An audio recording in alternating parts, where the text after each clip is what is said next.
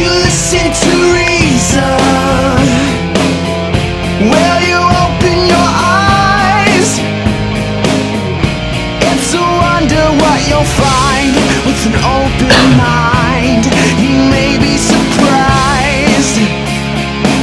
Yeah, gotta get away from this illusion for the sake of the world. This delusion, it's gotta go. Yeah.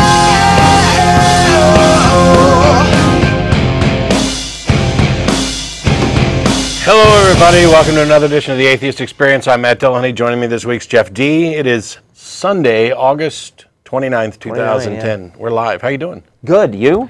So. We'll see.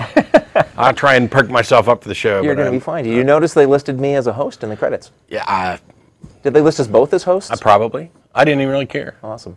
We don't need labels and titles on there. It's Matt and Jeff. Yeah. What more are we looking for? We are live, as I mentioned. This is a public access television program sponsored by the Atheist Community of Austin, a nonprofit educational organization promoting positive atheism and the separation of church and state.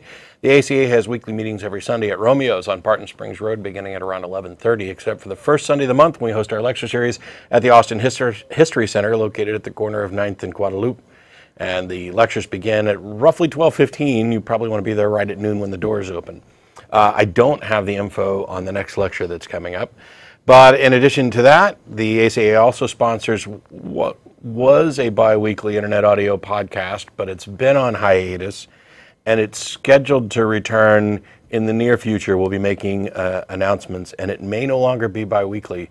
It might, by way of apology, end up being weekly or as close to weekly as we can. It's called The Nonprofits, and for more information, you can go to www.nonprofitsradio.com. That's PROPHETS, and we'll have things posted both at that site and at the ACA main site, which is www.atheist-community.org.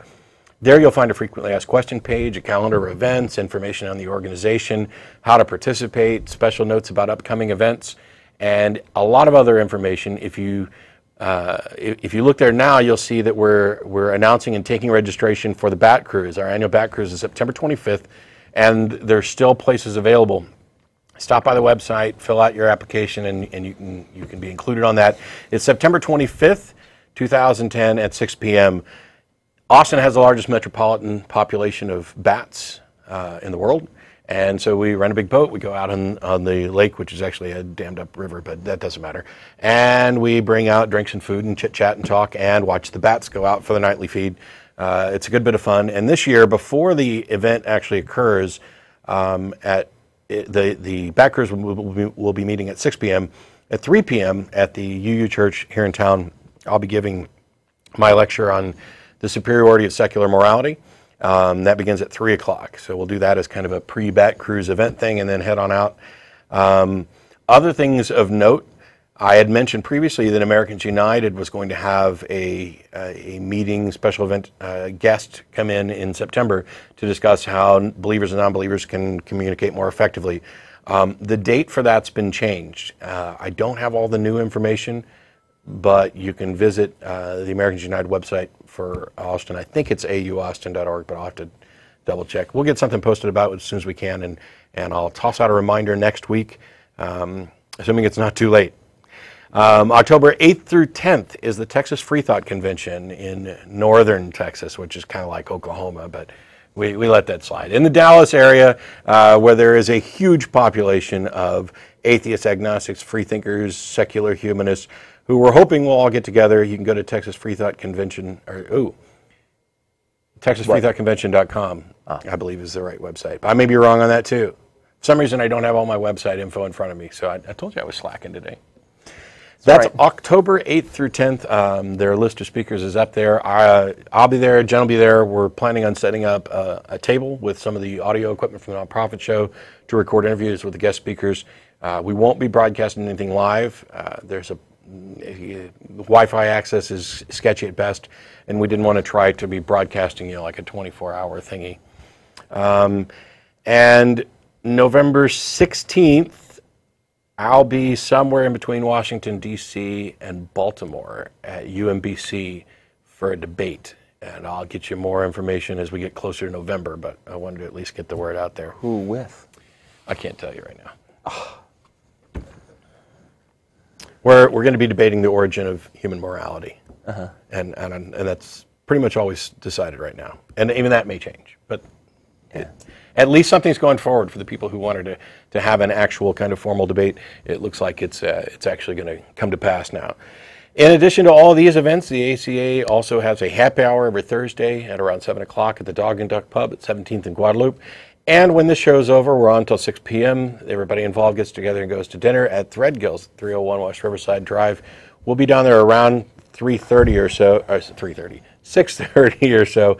Any atheist or atheist-friendly person is welcome to come to any of our events. You don't have to be a member to attend, but if you're coming down to preach, proselytize, or provoke, please don't. Just pick up the phone and give us a call, where we'll be happy to talk to you about whatever. Because I don't know, you didn't bring anything in particular. I don't have anything prepared today, though I am expecting that we're going to get calls about the so-called Ground Zero Mosque, because it's all over the news and it's religion related. I'm sure we will now that you've primed the pump. Actually, if I say we're prepared to talk about it, then it's almost guaranteed we won't get any theists calling in. That may be the case. On that subject, but yeah, or Muslims. So I guess we're going to just dive right into callers today. The telephone number's up there. As a reminder, anybody who doesn't get through today or doesn't want to get through today can email tv@atheist-community.org. That goes to myself, the co-host, some of the people behind the scenes. We cannot possibly answer all the email that comes in, but we do read it. And if you put AETV or NPR in the header, you'll be more likely to make it through everybody's spam filters, or at least mine. So we'll go ahead and start taking calls right off the bat. We got Mike in Ohio. Yeah, nice to talk to you guys. Hi, Mike. First of all, as I understand it, a deist believes that there's a God that created the universe, and a theist believes that it's a personal God that was hands-on. Well, I'm what we call a double deist. I believe in a very hands-on God. When you talk about double deism, everybody I've told about double Ds either says, oh my God, or what, Jesus Christ, okay, as soon as they see him. So that's my proof of the existence of God, is in the existence of double Ds. Now, my real question is, why in all religions, it seems, is there no humor? If you go through the Bible, the Old Testament, New Testament, the Quran, the Book of Mormon, there's no humor. It seems as though God doesn't like humor.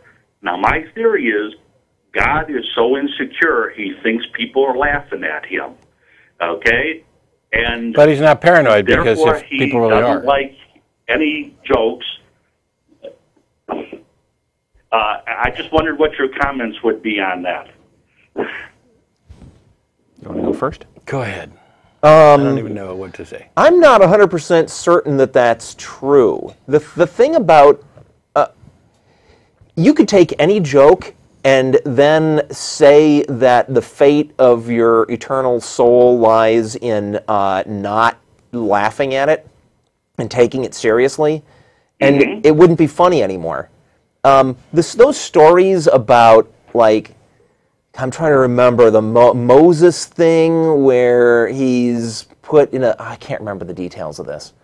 There's something about the Moses story where he's a little baby and he's put in a basket, and the Pharaoh asks for some very specific thing to happen, and because of the fact they put Moses in a basket, he gets away with it. They killed all the babies under 2.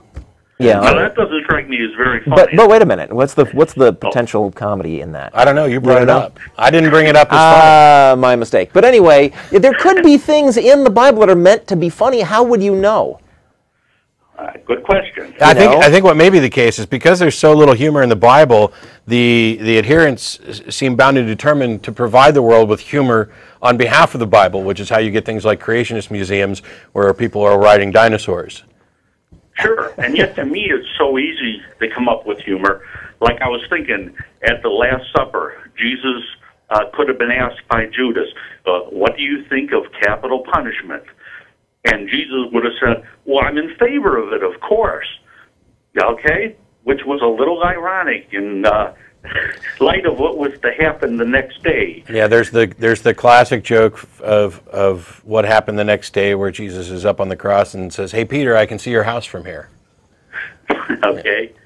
But those are all jokes about religion, right?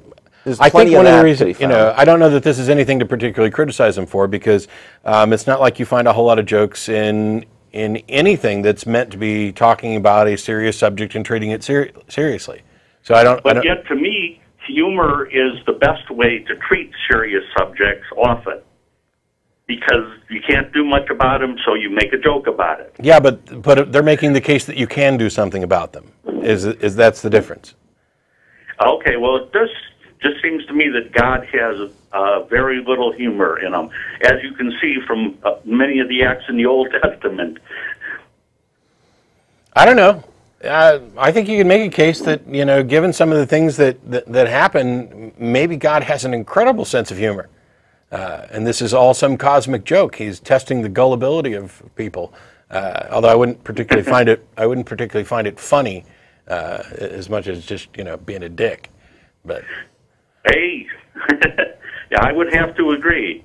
But and also, though, I think it carries over into religious people, who also seem to have very little sense of humor. I don't buy that at all. When they're taking it so seriously that they can't see the other side of it. I don't buy that at all. I not remotely.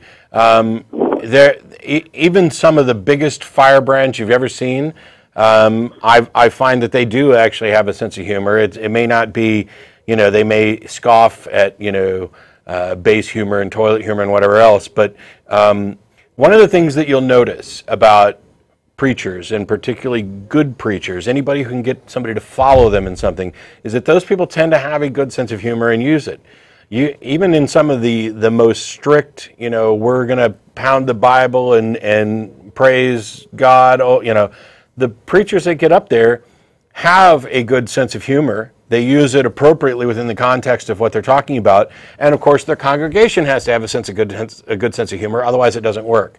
So I don't really see the accuracy. Now, when we atheists get some people to call in with some examples of that, because usually what I find is Christian humorists tell some lame-o, G-rated joke, and then say how they got saved, and everybody applauds for the fact that they got saved, but nobody thought the joke was that funny. No, I'll completely agree with you that I'm not aware of a single, Christian stand-up comedian that can make me laugh.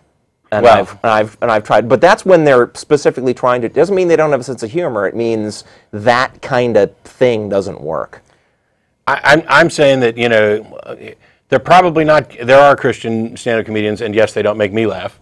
But you're saying they don't have a sense of humor, and I'm saying that I completely disagree, because I have yet to go to a church service where the person standing up there doing the preaching did not begin with they're going to begin with a joke, or they're going to include some humorous anecdote that's going to catch people's sense of humor. It's public speaking 101. So it may be too How can you philosophical. How can you disagree with me, Mike? Mike, how can you possibly disagree with me when I said I have not been to a church where that didn't happen? Well, no, I'm saying that to me, the basis of humor is a large part being able to see an opposite side of a situation, okay, and the other side of an argument even. If you're very religious, it's usually because you don't really see the other side. You only see your side. I disagree there too. The other side is just evil. I disagree there too. They see the other side. They just don't see it in the same way that the other side sees it. Otherwise, they'd agree. Okay. Well, and I don't see people seeing the other side, because they're not really responding as though they did. Okay. Sounds good. No, I think there is a point here. I think you're probably overstating it a lot. That we atheists have more freedom to play fast and loose with ideas because we're not committed to some imposed set of beliefs that that we're told the fate of our soul hangs on. That I'll buy. But and that makes it easier for us. But I think you're taking it a little too far. I'll buy that there are more opportunities for humor, more subjects in which humor becomes appropriate. But when you start making broad statements that religious people are humorless or have no sense of humor or are incapable, I think you've gone way too far. Okay, well, everybody has an opinion, right? Yeah.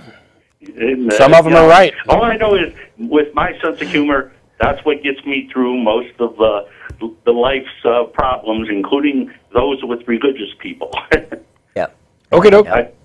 Okay. Okay, Mike. Thanks a lot, man. Yep. Bye-bye. Hey, Mike, one last thing. Yeah. Mike would love that. We got Drew in PA. How you doing? Hey, how's it going, guys? Good. Drew.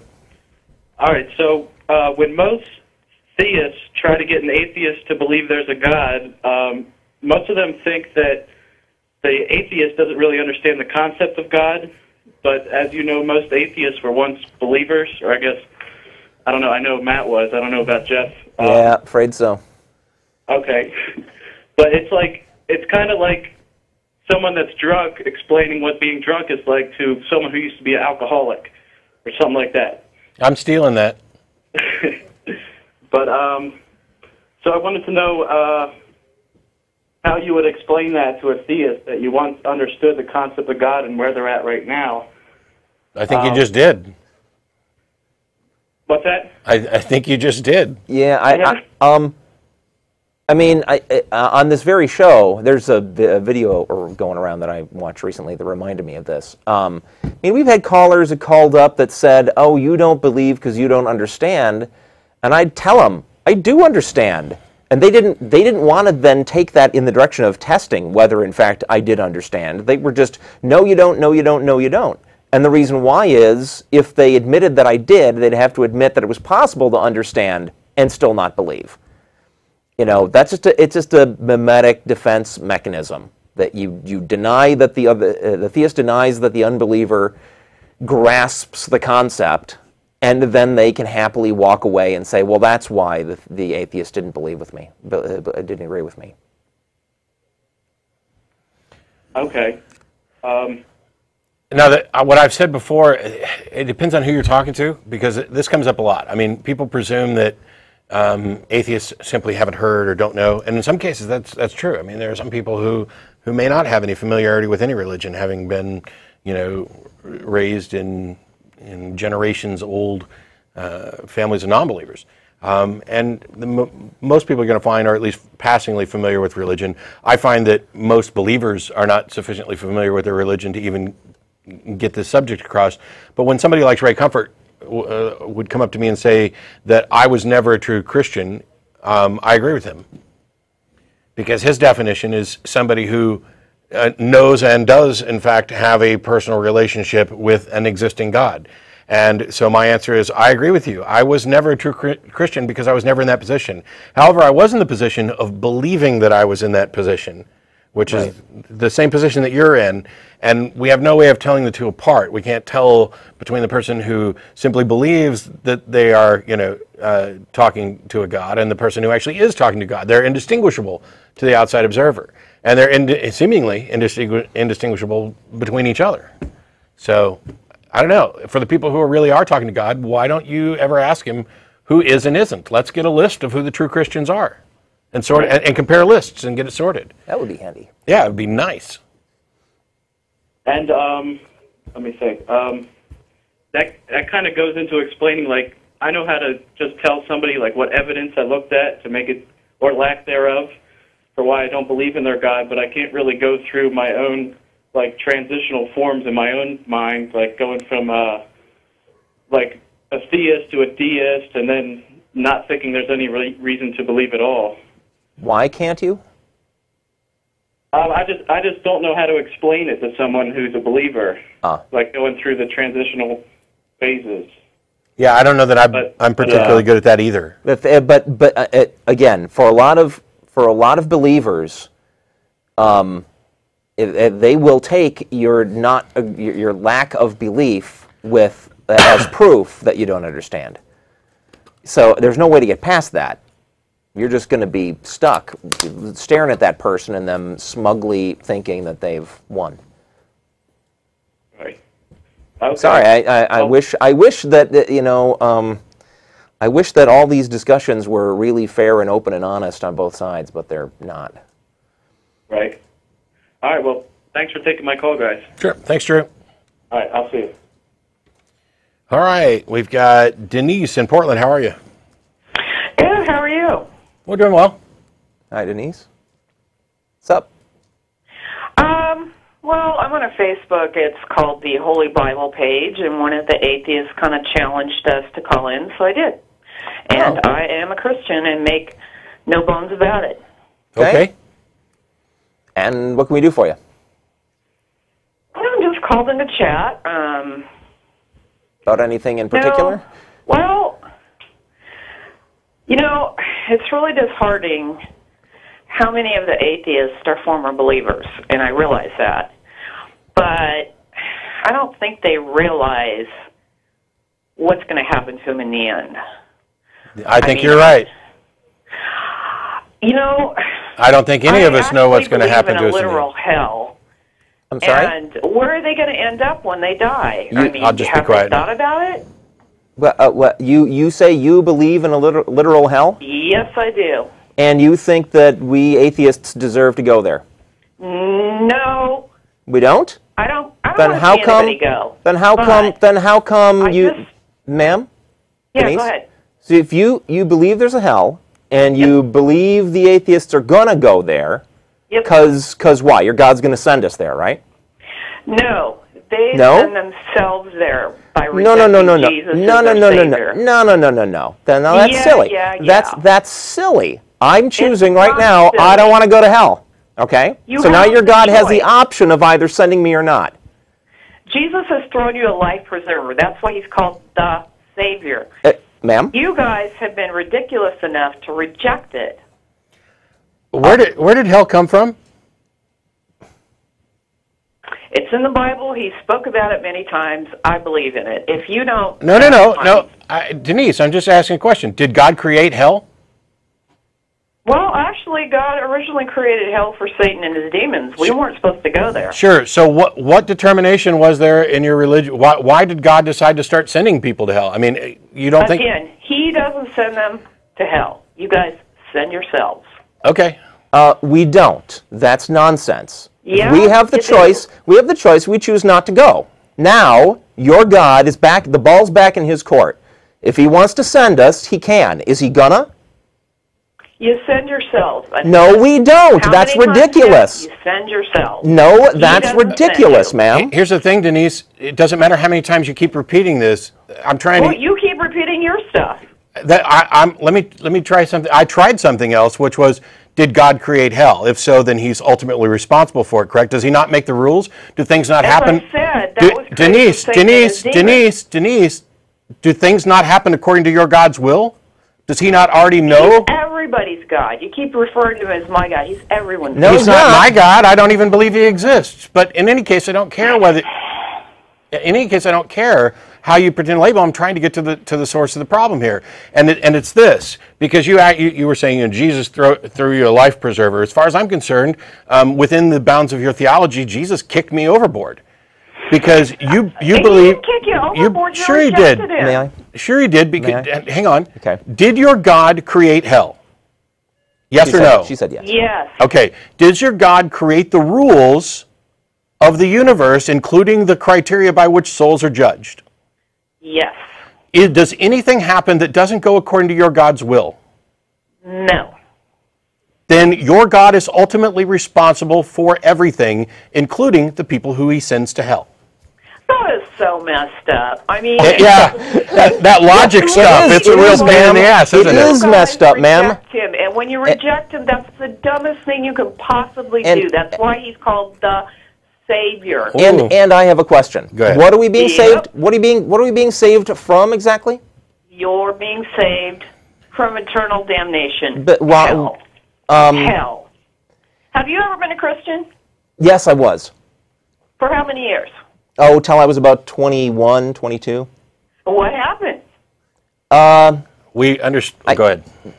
Yeah, I thought about whether there was any reason to believe any of that stuff, and it scared me, because I had been raised to believe in a kind and loving God, but to fear this kind and loving God. And so every time it occurred to me to question, that my fear got in the way. Eventually I said to myself, if God is really kind and loving, He's not going to mind me using my brain, the brain that He gave me, to think clearly, carefully, and rationally about the stuff that I've been taught and to make my own decision. And the moment that I realized a kind and loving God was not to be feared when I'm considering rethinking my beliefs, that gave me the freedom to think clearly about my beliefs. And within a minute, I realized this is all nonsense. I'm an atheist. And I'll actually go one step further here. And even if I were to concede your what I consider to be a ridiculous framing that God doesn't send people to hell, people to send themselves to hell, even if I were to accept that, I won't even necessarily go to the mafia boss analogy that I think is completely valid. My point of view is this. You have a being, according to your theology, that can possibly prevent people from having to suffer eternally. And he has, instead of being good and just and caring and actually doing that, is offering a kind of bribe. And the bribe is, you need to believe without evidence, and you need to worship and adhere and follow my commands. That's not love. That is not love. That is not an exercise of love. That is not a save you. I mean, he went through hell. He didn't die. Do you not? He was the one that paid the price. Denise. People reject Denise. him, Denise. that's their decision. Right. Then why the fuck did you call?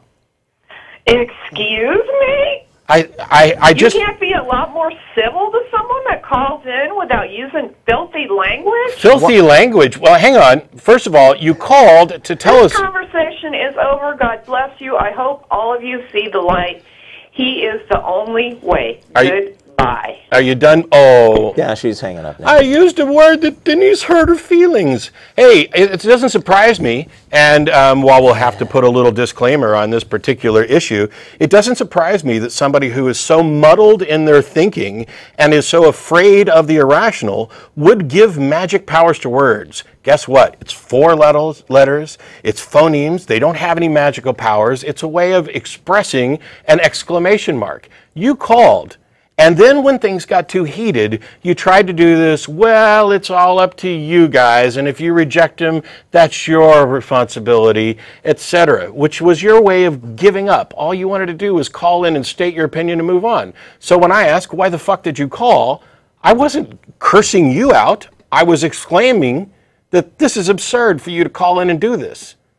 To call in and pretend like you're going to defend your beliefs, and then when they're challenged directly to a point that you can't defend them, you cry that your feelings got hurt because somebody used a word that was scary. It's no wonder that you are still stuck in this mindset of being afraid of fantasy if one little word sends you screaming off of, oh, the poor atheists, they're beating up on me and they're saying offensive things. Can we spend a little time on this whole thing of we send ourselves to hell? Yeah.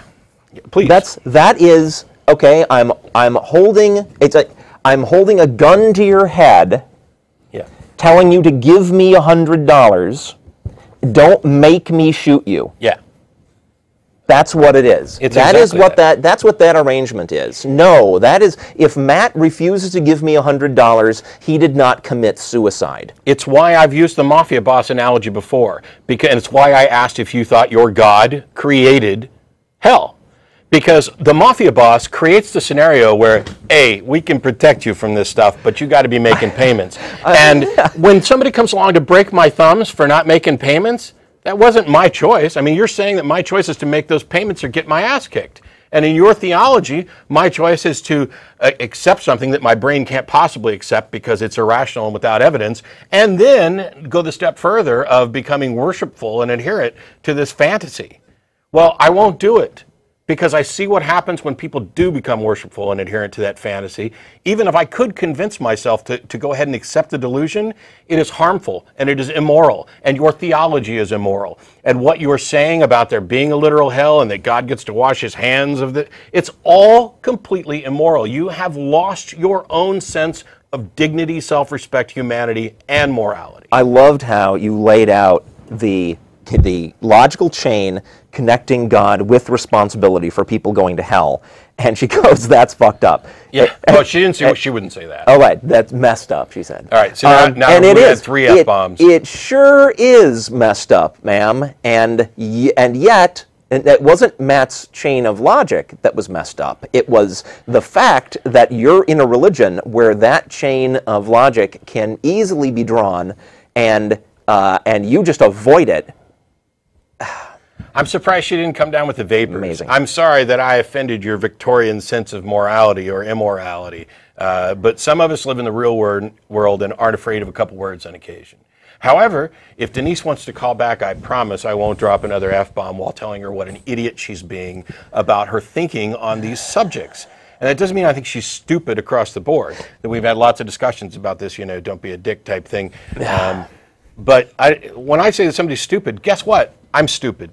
Jeff's stupid. The people in the audience is stupid. We are all stupid at some time about something. Yeah. The difference is that some of us, when we have this pointed out to us or when we recognize it in ourselves, strive to overcome it. We say, you know what? I was being stupid. Let's correct that so that I'm not stupid about other things. And other people say, I'm not stupid. They deny. It's this massive ego that prevents them from denying, from accepting that they too can be wrong, that they too can make stupid mistakes. And that is what makes, they take offense to this. Oh, you called me stupid. Yeah, I did. Get over it. Call me stupid back. We've both been stupid about something. When you have that sort of reaction to somebody telling you that your beliefs on a certain subject are stupid or that you're being an idiot about something in particular, first of all, they're most likely not summing up your entire character. They're most likely not saying you are a complete useless brain that can't do anything right. They are talking within the context of that subject. If your initial reaction is to simply take offense and shut down the conversation, that's ego. It's not logic. You didn't win. You don't have any high ground, intellectual, moral, or otherwise. It's ego. It is your own inner self saying, I couldn't possibly be wrong. How dare you challenge me? And it's no different than making up nonsense crap about somebody using the F word or whatever. It's a way of avoiding the actual discussion. It's a way of avoiding the intellectual honesty that goes where the logic leads instead of saying, that's messed up once you've been proven wrong. It really is that simple. I hope we're going to get more of these people from that Facebook page that got challenged to call into the show. And I hope the rest of them will be maybe, not a little tipsy when they call. Yeah. But Kevin in Lincoln, UK, how are you? Hi, how's it going? Good. Cheers. Sorry about the tipsy comment. I've had a few beers, so I might be a bit tipsy. All right. Right, well, I love the show. The last call was hilarious, by the way. Thank you. And thank you, Denise. What's your opinion on in the God We Trust on your money? I think it should be removed, but I don't think it's ever likely to be removed. Well, I was just wondering, what's the point in arguing, trying to get that removed? Because in the UK we have God Save the Queen as our. You're also not a secular nation. I know we're not a secular nation. We are. Oh, wait a second. Are we? What? Well, you are becoming more, but you have an official organized church as your state church. And so there's not necessarily a conflict there, whereas we live in a nation that was founded on secular principles, and about 60 years ago or so, some people decided that they wanted to inject God in everything. In God We Trust was not always on the money. This happened in 1954 when it became the official motto and was then added to all the paper money in 1956. It had occurred on some money along with a lot of other potential mottos. But the reason we're objecting to it is because this is a change. It is a particularly insidious change because it goes unnoticed. I have literally had people tell me that their proof that this is a Christian nation is that In God We Trust is on the money. And it demonstrates that not only do they not know how this came about, they don't understand why it was wrong in the first place. So in your case, you don't really have any grounds to say, get God Save the Queen off the money. And you guys are a lot more laid back about it in general. In our case, we used to have it the right way, and now we have it wrong because of some reactionary extremists who took over amidst some very, very silent non-theists. But it's not the sort of issue that I tend to fight a lot. I mean, you know, it's not like I'm saying we should go out and have court cases all the time, because quite frankly, I don't care what they print on there. It's irrelevant to the point. But it's something that I think you object to on principle, but you don't necessarily go have a court case every day about it. All right, maybe in that case, then you should try and make America become a Christian nation, because the UK is definitely a lot more atheistic than your country. I do have a personal theory that that the way to tame religion is to make it a state institution, because that appears to be what an argument could be made that that's what happened in Europe and the UK. And lots of people have made that argument that it stifles competition. That Right. we have fostered a society in which religion is free to compete with other religions. And where they have to work hard if they're going to make money. And so they do. And that's the problem. And competing religions, ones that don't get state support, are not able to compete because they don't get the free money from the state. So arguably that is could be a better way to do things. It's just it's very distasteful for us over here, you know, to contemplate doing that out of just a purely practical it may be goal, knowing that we're not supposed to be a religious government. It may be go ahead. Yes.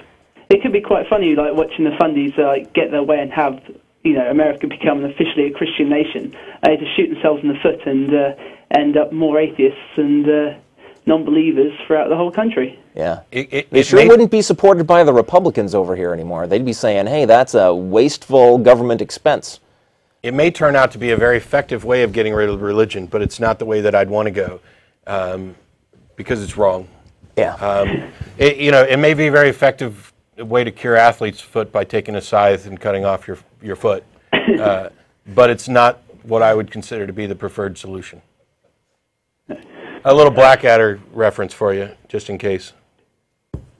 Okay. Oh, good old Blackadder. Cheers, thank you very much. Thanks, Kevin. Been great, John. Bye. Bye-bye. There's an episode of Blackadder where they're talking about someone who is particularly clever, and somebody says, you know, be careful getting that many good ideas, your foot may fall off. Does that happen? Yeah, well, yeah, I had a cousin who had the bright idea of cutting his toenails with a scythe, and his foot fell off. So. All right, we've got, is it Tan in Atlanta or Tan? Yeah, it's Tan. Tan. Hey, Tan. Hey, recently I was watching Science Channel, and a show called Through the Wormhole with Morgan Freeman was coming on. Have you guys ever seen that? I haven't watched it yet, but a lot of people have told me about it. Yes, I was watching it, and the first episode was about if there's a creator of the universe or not. And a guy named Professor Michael Persinger from Laurentian University, he created something called the God helmet. Yeah. And what it is, it's a helmet, and then it delivers like electromagnetic signals to different parts of your brain. Yep. And it activates supposed parts that create a divine experience for you. And up to 80% of people that took it, even atheists and religious people both, they both said they saw some sort of outside presence, like a god or a demon or something divine near them, even though they're atheists or religious. Right. It provokes an experience that is ubiquitously labeled with this sort of religious language. Yeah. Yeah, and he also said that maybe someone like Christ or Muhammad, this could be also the experience could also be created through maybe a lightning storm or maybe use of drugs or psychedelics or something like that. So I thought that was pretty cool to share that. And there's been speculation that people who've had religious visions suffer from things like temporal lobe epilepsy. And also, like V.S. Ramachandran, who probably one of those brilliant people who's ever walked the earth, has done studies with people with split brain phenomena where the corpus callosum has been separated, I believe. I might have got the term wrong. But anyway, you end up with two separate personalities, and they can actually communicate with both of them because only one of them can actually use speech. The other one is going to control and arm. And so you can communicate with both of these two halves of one person's brain that have individual personalities that will answer questions in different ways, including in one case where one side of the brain said it believed in a God and the other side of the brain said it didn't believe in a God. And while this is the sort of thing that he has said, and I completely agree, should have sent shockwaves through the religious community, it's gone largely ignored and unnoticed. And the fact of the matter that is... makes sense. And about that study, I was actually, I'm taking psychology in school right now, and we were learning about that study, and what happened was when they split the brain, they showed an image to one side of the screen and another side of the screen, and then when they showed it to the right side, the person could not, he knew what it was, but he couldn't, like, verbalize it. And the same thing happened with this God helmet, because they sent pulses to the right side of the brain, and the left side of the brain had to interpret it, and the first thing they could come up with was it was divine. Yeah, and they did something similar on an episode of House in season 5. The big thing is that when we talk about both religious experience and when we talk about things like the soul, all the attributes that we would normally attribute to a soul or religious experience can be identified through normal brain activity, with a handful of exceptions. And those exceptions tend to fall in the category where nothing real, no real phenomena has been demonstrated. For example, people will say the soul is the thing the part of us that persists after we die. Well, obviously there's no reason to think that that even occurs. That's just, something that somebody's posited and glommed onto it. When you talk about personality and preferences and beliefs and passions and all these things, they're identifiable in the brain. And by studying people with abnormal brains, we're getting better and better at identifying them. And the fact that we don't understand everything about the brain seems to leave open some room for mystery that religious people still want to work in. But what I find fascinating is they don't need to. They just ignore. Right. They ignore what we find out about the brain and say, nope, that's the soul. Nope, that's the soul. Yeah, I've dealt with many people like that. Yeah, you guys are really helped me out and stuff with even talking to religious people, because I used to get real angry and stuff, but then now I'm just like, I'll let it go, because there's no changing people like that, Well, don't give up. I mean, Matt and I both used to be theists. So yeah. There is changing people like that. It just, you don't know that in any particular argument that you're dealing with somebody who's going to be able to understand your arguments. And there are people who... There may be people that won't ever change their mind, but you don't know which ones they are. Yeah. And that's true. But anyway, the point is, we atheists have a valid point of view, and we shouldn't just shut up about it because we're not going to be able to change the opinions of the believers either. I mean, we're all entitled to not only have our own opinions, but to say what they are. Yeah, and exactly. One last thing is that there are people who have called into the show 4 or 5 years ago during, my first year or two on the show, who called in several times, were some of the most staunch believers, who we got into heated conversations and debates about all of this. And I never had any interest in particularly changing that person's mind. My reason for having that conversation is because there are other people watching. There are people at different stages of belief and different positions in this broad spectrum of and considering the arguments. And so I wanted to present them as best I could. And I have received email from some of those people who said, I used to call your show and give you a hard time 2 or 3 years ago, but I kept watching anyway, and now I'm an atheist. So you never know. You never know what's going to happen. Yeah, All right, well, I won't waste any more time. I know there's a lot of people on the line, so thanks a lot for taking my call. Thanks, Dan. Appreciate it. Bye. Yeah, I don't think there's any real likelihood that, for example, I'm going to change my parents' mind or my grandparents' mind or most of my family members' mind, and so I don't specifically try. It's not that we have an understanding. They know what I believe, I know what they believe. They know that I'm not going to shut up anymore and sit over in the corner while they talk religious nonsense, although on occasion I'll just ignore the conversation, but on occasion I'll chime in because that's the way it works. I don't think I'll ever change any of their minds, but I could be wrong. Right. So, As a reminder, since it's been a little bit, after the show's over, we get together and go to dinner at Threadgill's, 301 West Riverside Drive. Any atheist or atheist-friendly person is welcome to come down and join us. If you don't make it through on the telephone today, or if you don't want to, you can email tv@atheist-community.org, and you can tell me what an unbelievably arrogant ass I am and how I shouldn't be using profanity. I can't believe you dropped the F-bomb on that lady. I know. You dick. I know. What was I thinking? All right. And actually, it's getting to the point where, well, never mind. Did you see? There's a really great video that I found on YouTube with, oh gosh, now of course his name is going to escape me. Used to be comedy partner of the guy who plays House. Oh, Stephen Fry. Stephen Fry talking about swearing. It's a great little video. It's absolutely brilliant, and it's I already favorited it, and I'll probably be posting it on Facebook now that you've reminded me. Yeah. And believe me, Stephen Fry knows every fucking thing there is to know about the proper use of profanity. If somebody flag this episode, just for the repeats. Jonathan in Columbia, how are you? Hi, fine, thank you. I like cursing, by the way, so don't feel too bad. Well, we do try to limit it, but it's become kind of a meta discussion today. So I'll ask that we make attempts to limit it so that the show's at least approachable by most people. Well, I won't curse, so what's up? I just wanted to know if you guys, despite being atheists, I'm one myself, if you ever rely on things that are irrational just to feel okay or have comfort. And I'll tell you why I'm asking. I'm Jamaican. I was watching the Miss Universe pageant last week, and Jamaica was a favorite. We got to the final two, which was Jamaica and Mexico. And in the pageant world, they believe two things. If in the last two you're standing on the right, chances are you're going to win. And also, if you are called first into the top five, chances are you're going to lose. So I'm sitting there, my heart is pounding hard, heavy, and I look at the Jamaica's on the right-hand side, so that's one. And they call the other contestant first, so that's two. And I felt my heart slow down, and it was very noticeable, and I really did feel better. By the end of the night, Jamaica lost, so clearly that wasn't, rational for me to think in the first place.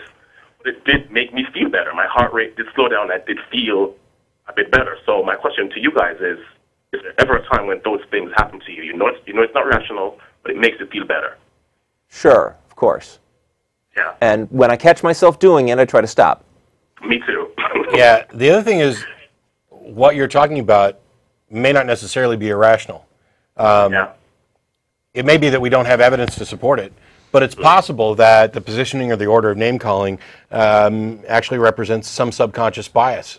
And we already know, for example, guys in the magic world know that if you put down a handful of cards in a particular order, we can predict with a pretty high degree of certainty which one's going to get picked based on its position and its value color with respect to others. For example, people don't tend to go for the ends or the middle as much as they do tend to go for one off. And it's because of what's actually taking place. It's because I'm trying to trick you, and I'm trying to trick you, and on some level you want to participate, and on some level you want to counteract that, so you don't necessarily go for the obvious. So there are subtle little psychological things like that that may betray a trend that would then be relevant to that. My thing is, I agree with Jeff, there may in fact be irrational things like that I occasionally depend on, but the second I realize that I'm doing it, I attempt to correct myself. And I think that's one of the things that we use to identify good skeptics. Yeah. I mean, we're evolved to be pattern recognition machines, and the downside is there's a lot of things that seem like patterns that aren't necessarily all that significant, but our brains react to them anyway. So you have to educate yourself in how to tell the difference between things that are patterns that are likely to actually be relevant and patterns that aren't. And then you know. Well, now that he says that, because I watch patterns all the time, and as far as Miss Universe goes, we always realize that the person who ends up winning is either called in the in the second position in the final 5, or in the top 15, they're out in the first 5 or the last 5. The girls in the middle never end up winning. It just never happens that way.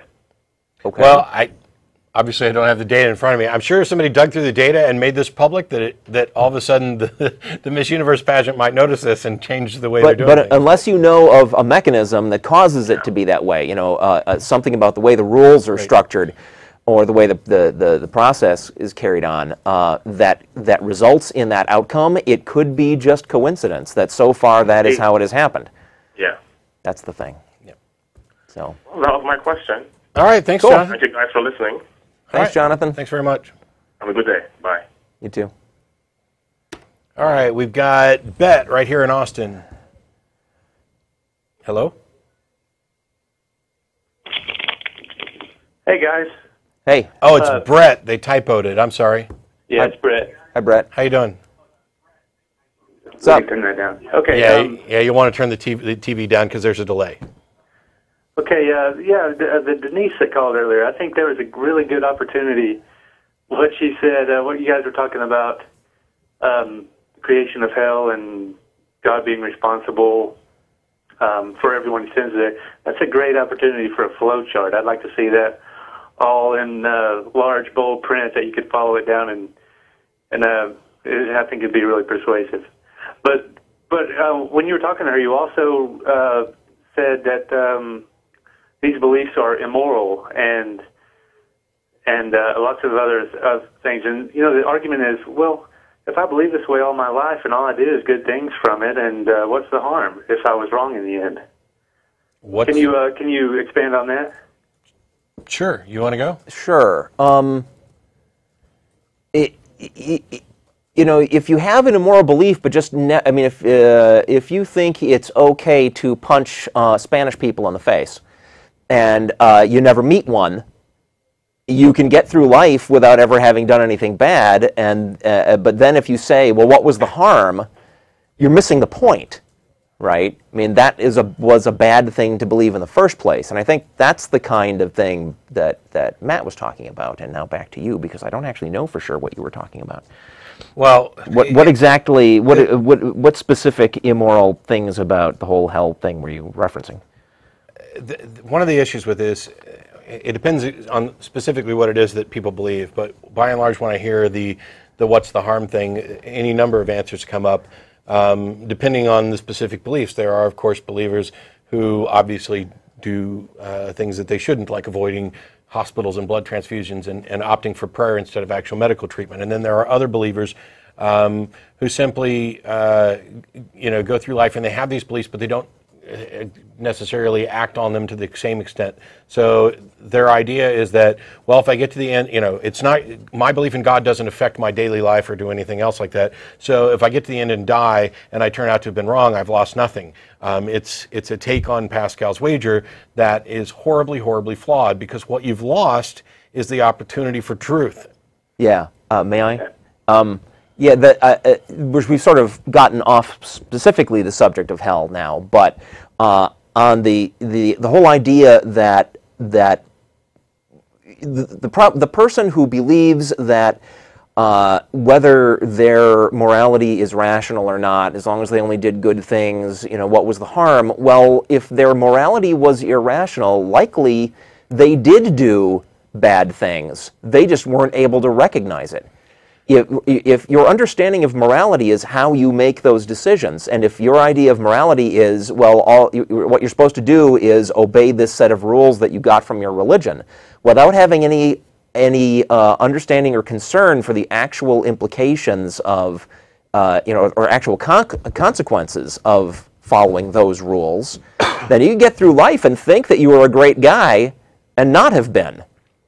Yeah. I think the way I'd kind of phrase it is this. Our brains are complex and we don't completely understand. And while some people are really good at compartmentalizing specific beliefs and keeping them separate from other things, particularly when you start talking about theists who are also scientists, who would apply the scientific method and try to be rational about things, even in the theist/skeptic community there. The fact of the matter is that our brains take into consideration everything. And every belief we have either directly or indirectly affects every other belief we have to some degree. And that may be negligible in some cases, but why, first of all, why risk it? And second of all, I don't think that what's the harm is a particularly good argument for holding an irrational belief.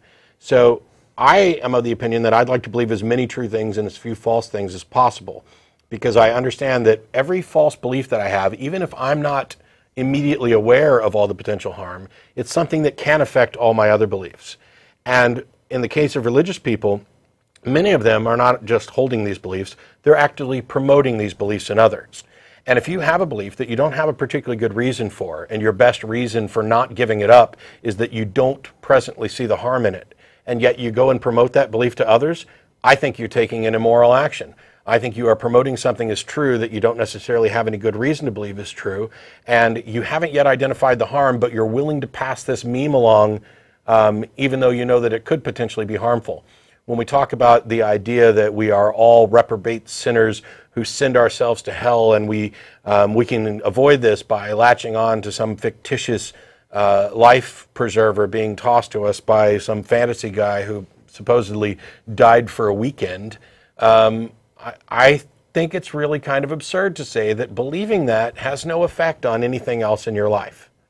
I think it's a naive statement to presume that one could believe something so profound about the human nature at its base and the way the cosmos works, and that it doesn't affect any other decisions. I think more accurately, people have blinders on to the harm. And there's a website, I think it's whatstheharm.net, that will actually go through and quantify some of the harm that's being done.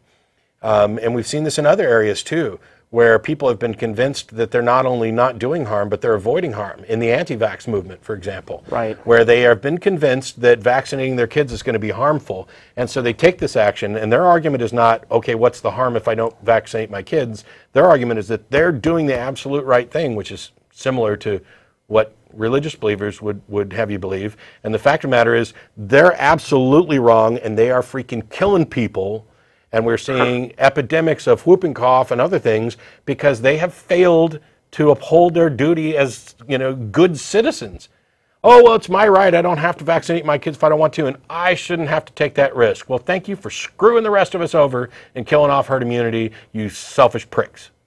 And by the way, you're probably killing your kids. You're probably doing harm. So they're not, there are plenty of people who can run around and say, what's the harm, where we haven't necessarily identified it. But there are also people doing it, not only what's the harm, but I'm not doing harm, when there's clear identifiable harm. So yeah, I think that the right position is to try and avoid false beliefs as much as possible. Right. What's the harm is really not the issue. Yeah. Right? Is it true is the issue.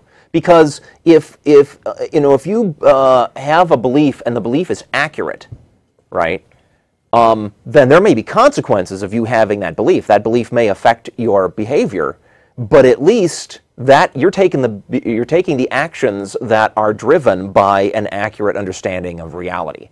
If you're believing something that's not true, it's still going to drive your actions, but now it's just an irresponsible thing to latch onto in the first place.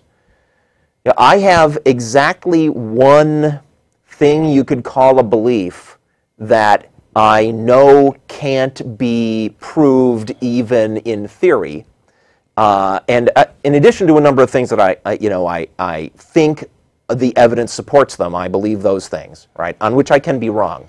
But I know of exactly one belief I have that I'm just latching onto for convenience sake, and that is that all of this is not just a big illusion. And I'm completely upfront about the fact I can't prove that to myself or anybody else, and I'm latching onto it only because, absent that belief, everything seems kind of pointless, and that doesn't sound like a good way to live. But even on that one, I would love to be proved wrong. I'd love to be shown a way to determine whether everything is just an illusion, and I'd certainly be the first to amend my my view of reality if it was proved to me that everything was an illusion. But it's what Matt was saying. The goal in life should be to find out what's actually true, and go with that. Are you there? I guess I lost him. We talked Brett right off the air. Sorry, Brett. You got the two biggest talkers, so I'm sorry we kind of went overboard on that. Anyway, it's 5:30 here in Austin, Texas, August 29, 2010. We're still taking calls. We're going to take live calls right up till the end of the show. And you can join us for dinner at around 6:30 or so at Threadgills at 301 West Riverside. There are at least, lines are full again. So did you have anything to add? Or I don't. Let's move on. Yeah. We've got Lupo in Akron. Hello, yes? Hi, how are you? I'm doing pretty good. How about you guys? Pretty good. Yeah, I just want to quickly talk about hell, since that seems to be the big topic now, isn't it? If you like, go ahead. Are you for or I don't know against? if a lot of people realize this, but hell has been found, but not in the matter of what a lot of people think. Hell was a garbage dump in ancient Jerusalem outside the city where they would burn garbage, and that's where the lepers lived. And Actually, lepers I don't were think known to be the biggest sinners. that so didn't- therefore, One of several words in the Bible that have been translated as hell does map to what you're talking about. I'm not going to go into it in great detail because I'm not, in a particular mood for that today. But it's an oversimplification to do this. Hell has been found and it's this dump. No, that's not the case. Sorry, Lupo. You can actually go watch my Visions of Hell lecture online, which includes pictures of hell and actually talks about the different Bible words that are translated as hell, whether it's Hades or Gehenna, etc., and it covers that. Go ahead. And yes, it seems like other people are talking about morality too. So do you believe that humans are either inherently good or bad? No. They're inherently human. So there is no inherent morality? Correct. Okay. I like questions I can answer easily. Do you think there is? My- Are we disagreeing with you on something that you feel very strongly about? If so, say so. No, you're not. You're actually pretty much agreeing with me in Okay. every point. And Sorry. Which makes for really boring television, but keep going. And I have one last question. That is, I have been back watching a lot of episodes of the show and a lot of different calls and everything, and I have been listening to like where you come from with your atheism and everything, and I don't know if you could expand on that for me or something. I'm not quite sure what you're asking. Yeah, on what in particular? Like, I guess a better explanation of why you're atheist. Because we want to believe as many true things and as few false things as we can, and as far as we can tell, the proposition that there is a God is not sufficiently demonstrated to justify belief. Okay, and how are you defining God in this point? What I just said will apply to most of the major definitions of what a god is. Obviously, though, if somebody, like an example I like to use is if I'm on a South Seas island and they've got a totem pole and that they worship and they say that's their god, well, I can go rap on that thing with my knuckles and know that it exists. But that's not what most people mean. We're talking about the Christian God, the Jewish God, Allah, those kinds of gods. I mean, generally, I don't make any kind of claim that way at all. I don't define a God. If I'm having a conversation with somebody who says they believe in a God, I want them to tell me what it is that they believe in, and then I'll let them know whether or not I believe in it and why. Because there are people, but I agree with Jeff. There are definitions of God, or there are usages of God that are not only more common but more valuable. In order for us to communicate effectively, I'd like us to have kind of an economy of language, and it would be very nice if we could not conflate terms, which is why the word spiritual just drives me bonkers, because it's absolutely meaningless. It means a million different things to a million different people, and it's usually used as an excuse for conveying meaning rather than as an intent to convey meaning.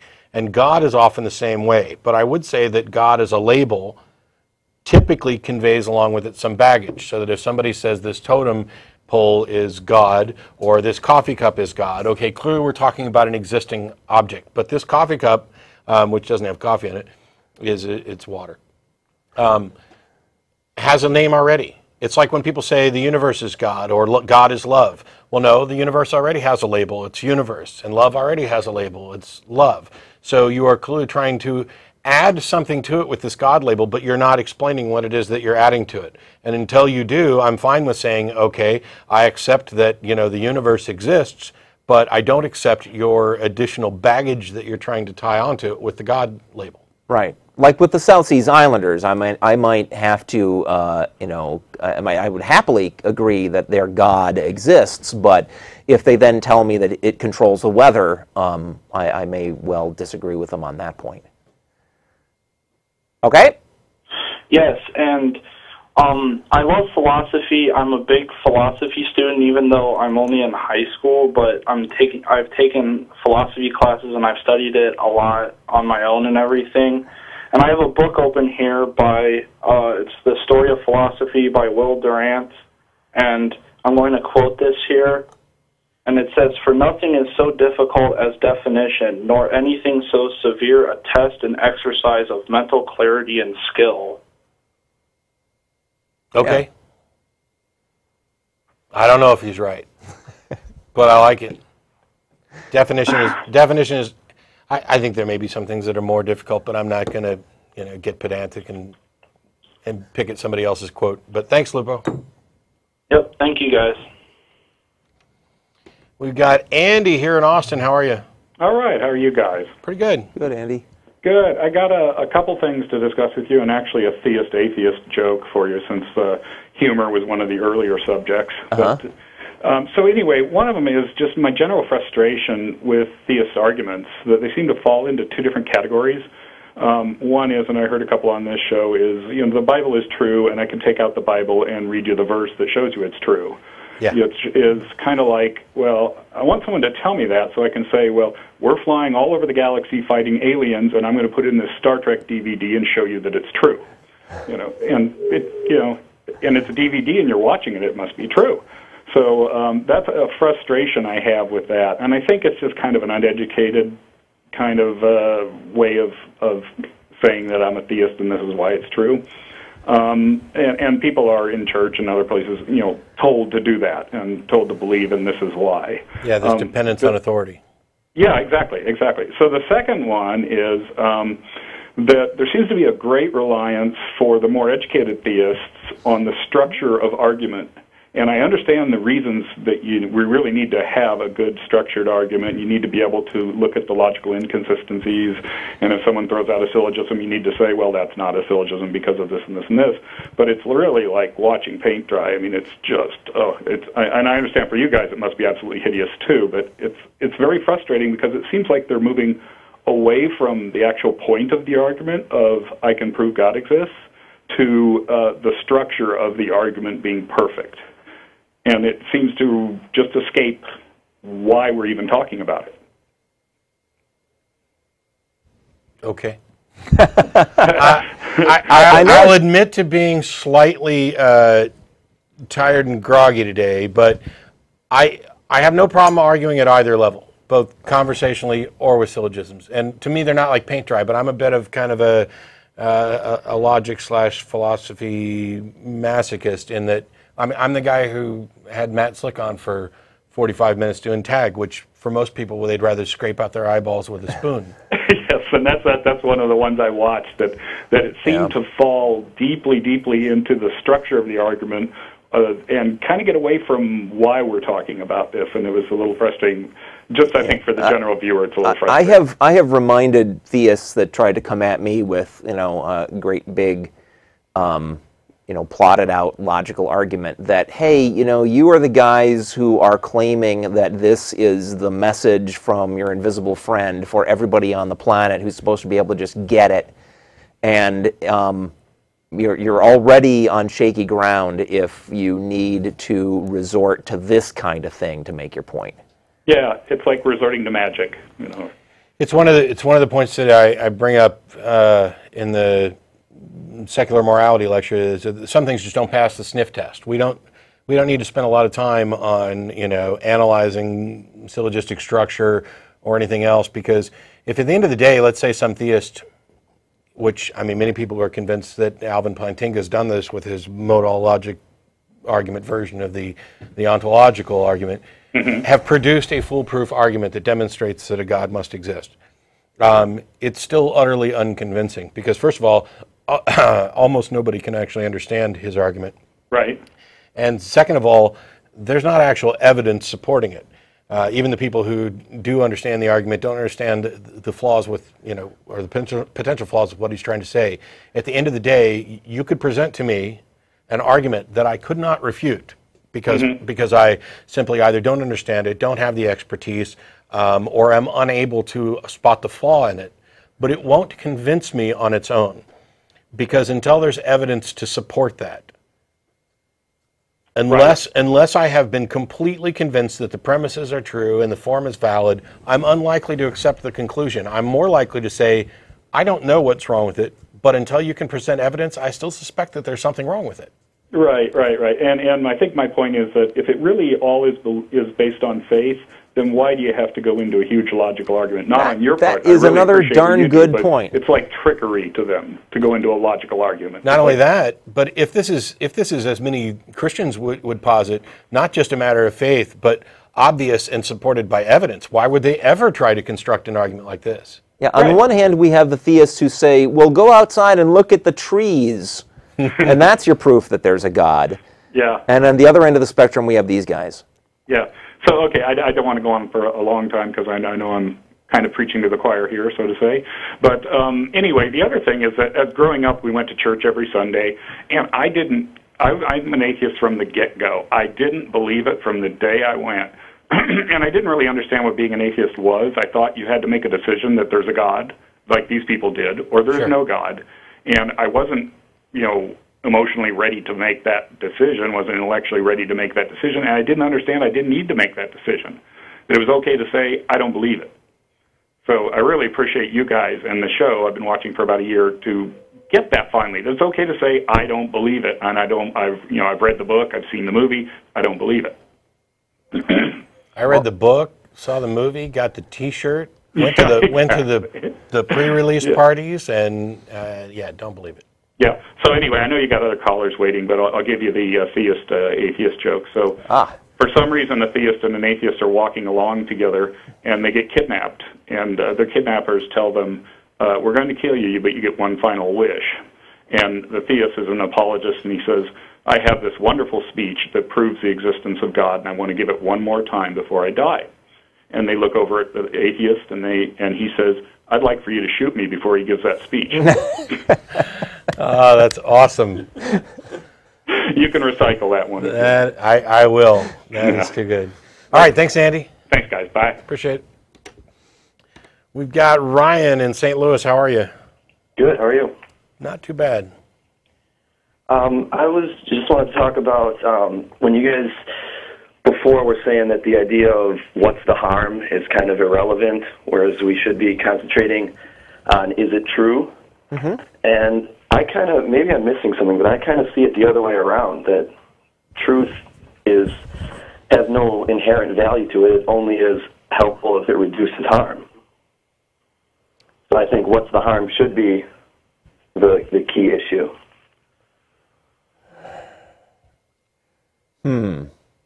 I didn't mean to say that harm isn't important, but there, on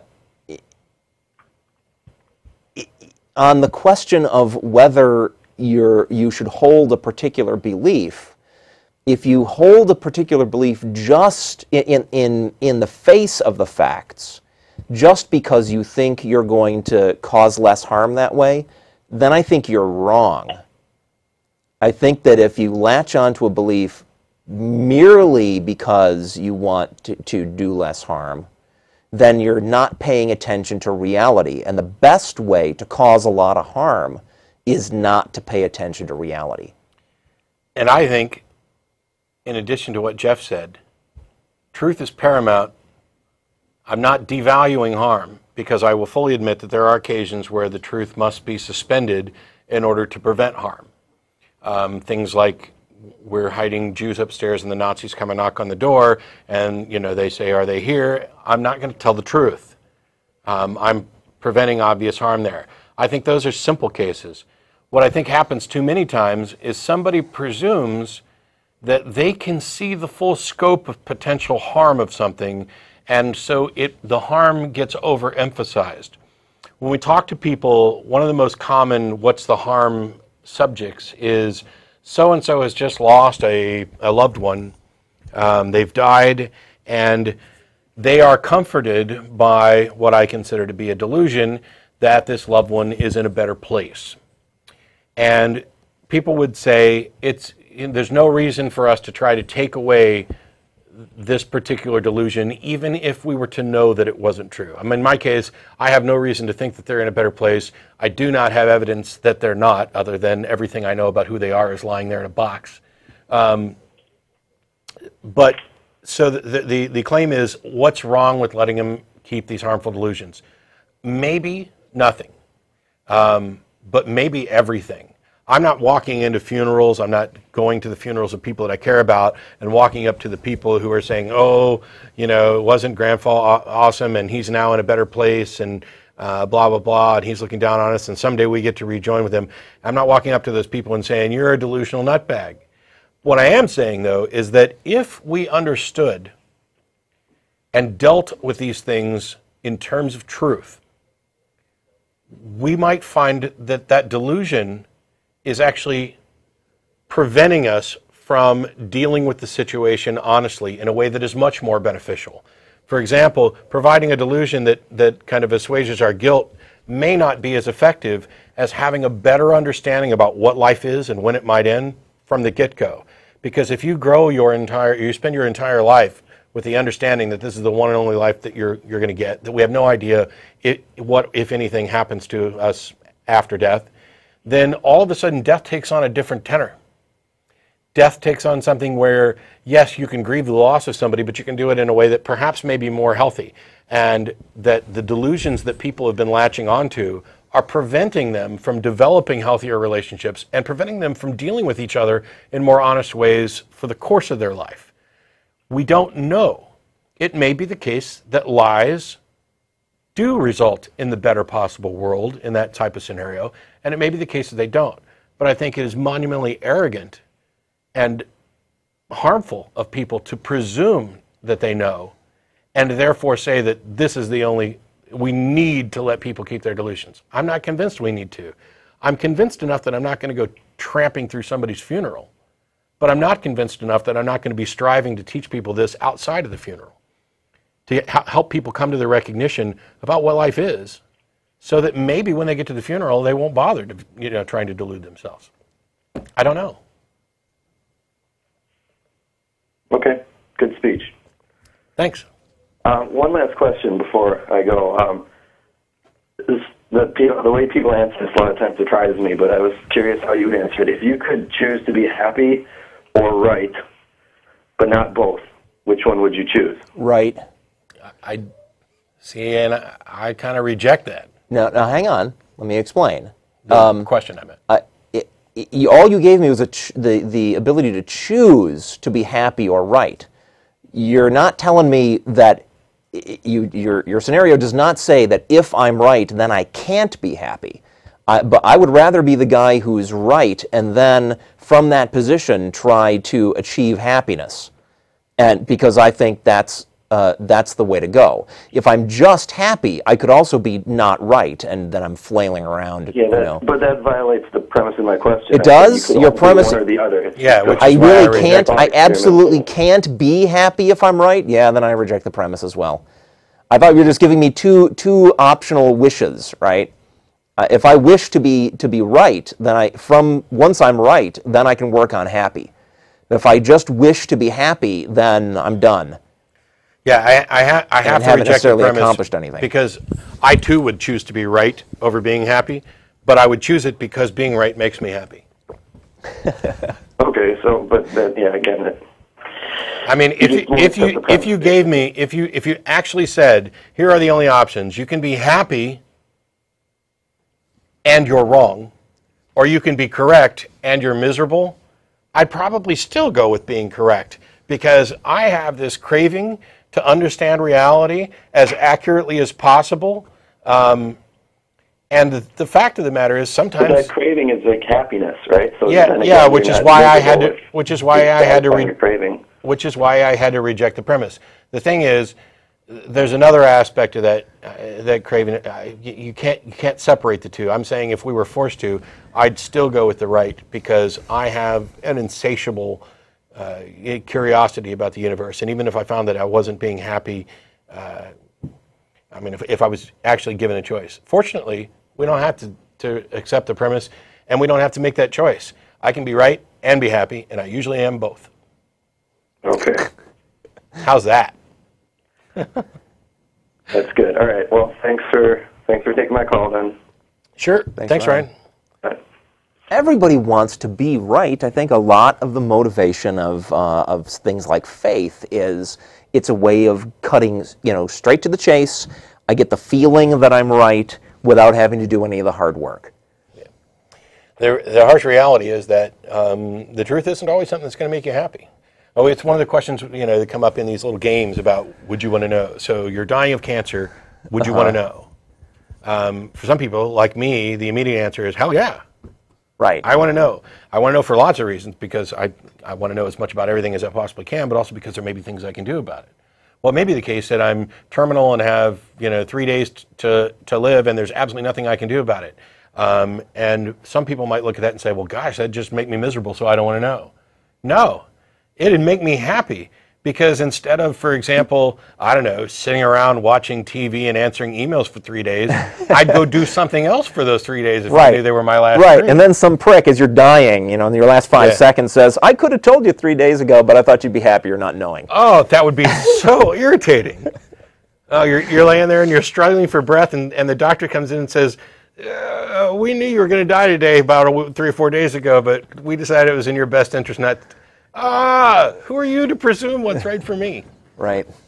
So yeah, I'd want to know. We're queuing up one other caller. There's only about 6 minutes left in the show or so, and now there's 2 calls on the line. Probably won't get to both of them. We didn't get any calls about the so-called Ground Zero Mosque. Do we want to say something about that ourselves? Wow. Sure, you can hit it real quick while they're queuing this one up. I'll just say I thought that religion was dangerous and stupid on September 10, and I still thought so on September 12. And the only difference was that some planes full of Muslims had given me a really excellent example. And, of course, thousands of people died. The laws haven't changed.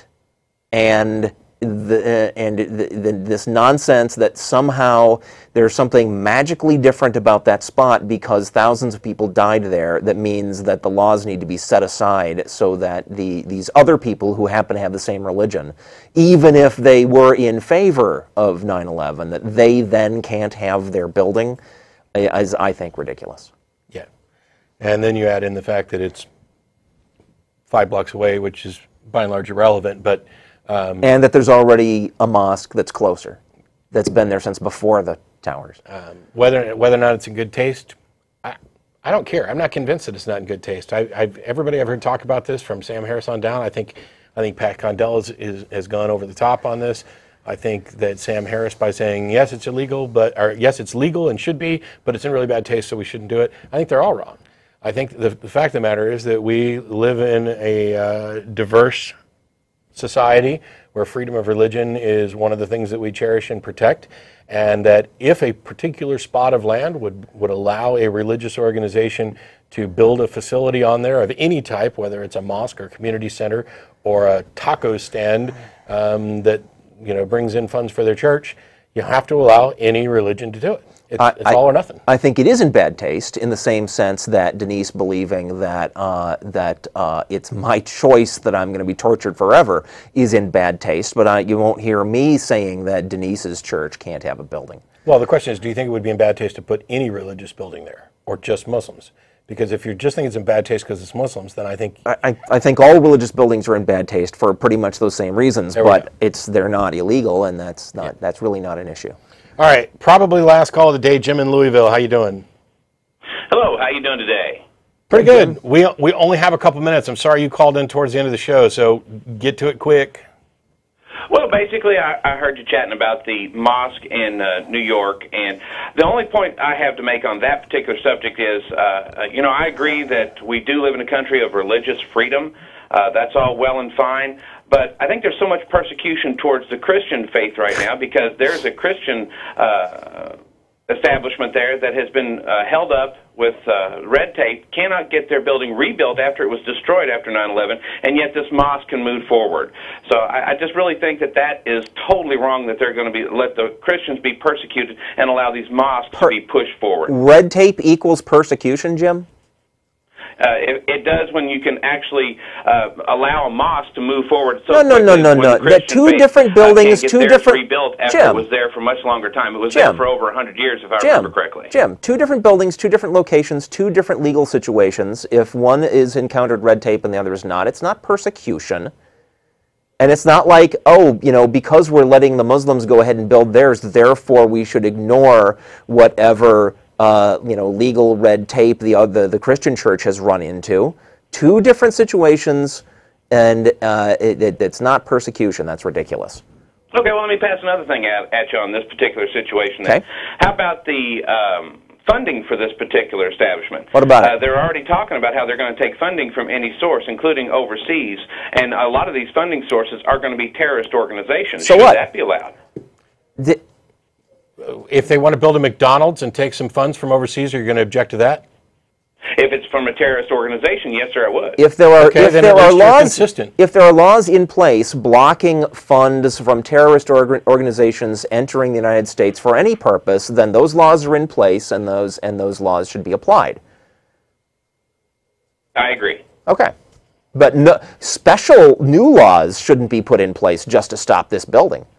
No, I'm not saying that at all. Okay. Well, we're agreed on that They've one. already made mention that they're going to allow different organizations to fund this particular building through many different finance channels. And we need to make sure that is not going to be terrorist funds. Because all this is a victory mosque. This is a victory mosque, very similar to the one that they planted in Jerusalem on the Temple Mount. They're trying to put a mosque that's showing that they beat us. That's all this is. Wait a minute. So let me ask you this. When a Christian church is built 5 blocks away from an abortion clinic that was bombed by a Christian, is that a victory church? Not at all. Then go away. And since when did they beat us? I mean, they can believe whatever bizarre nonsense that they want. In fact, I think they already do. Since when did they beat us? Are we all Muslims now? We're out of time. Okay. And I don't have time for oversimplifications and people in a majority position who want to cry persecution about an apples and oranges comparison. I already gave a list of the things that are coming up. Please stop by the website, www.atheist-community.org, for more information about things that are coming up. There's the crew. I don't know if their camera's working or not, but they're the ones who actually make this stuff work. So thanks a lot to everybody who called in, and we'll see you all next week. Feel free to drop by Threadgills. We'll be there shortly. Bye-bye.